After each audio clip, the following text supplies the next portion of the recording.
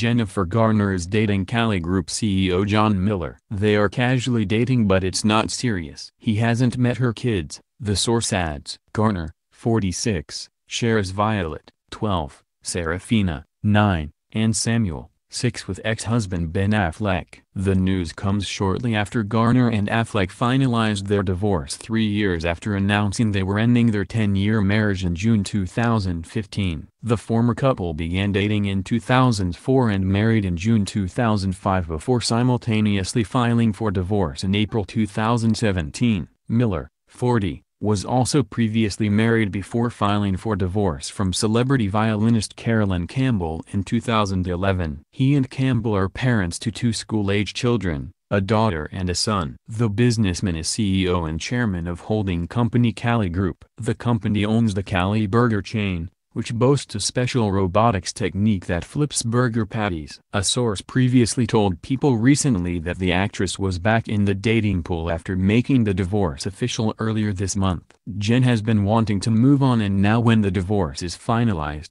she finally can, a source said. She has had no choice but to be patient since Ben needed to finish his rehab treatment. But she was ready to sign the papers. Jen doesn't want to be single for the rest of her life, so she is open to dating, the insider added. She has been on dates, but it seems she isn't serious about a guy. As always, she is mostly focused on her kids and her job. Garner and Affleck have continued to spend time as a family and co-parent after they officially filed for divorce almost 2 years after announcing their separation in 2015. They recently took the kids to see Hello, Dolly on Broadway in mid-July, starring family friend Victor Garber, and spent Easter together in Hawaii where Affleck was filming. Affleck was previously linked to Saturday Night Live producer Lindsay Shookus, 38, for just over a year before splitting over the summer. The Oscar winner was then linked to 22-year-old Playboy model Shauna Sexton for 2 months before calling it quits earlier this month.